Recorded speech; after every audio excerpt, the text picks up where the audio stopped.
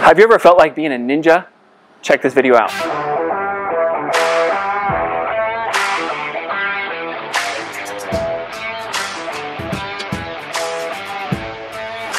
I'm Colton. I'm from Preferred Physical Therapy, where we help those 40 and above stay active and independent, live free from painkillers, and avoid surgery. This exercise is fantastic to challenge your hip in all directions while trying to keep your core stable. The ninja kick. I want you to go into a quadruped position here on your hands and your knees. I like this to be done and completed on both sides. What I'm gonna have you do is you're gonna kick one leg out all the way across your body, but behind your other leg, and try to keep that leg as straight as you can.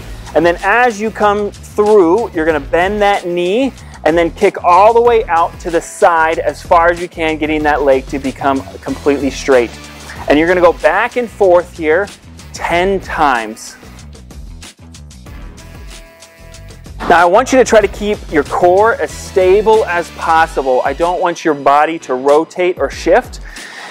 If it is too difficult for your leg to kick all the way out to the side, you can modify it by going out more at a 45-degree angle and less all the way out to the side. This is really going to challenge your hip controlled mobility in all directions. Complete 10 reps of 2 to 3 sets and make sure to complete on both sides. You are now Ninja certified. Please comment down below because I want to see which motion was most difficult for you.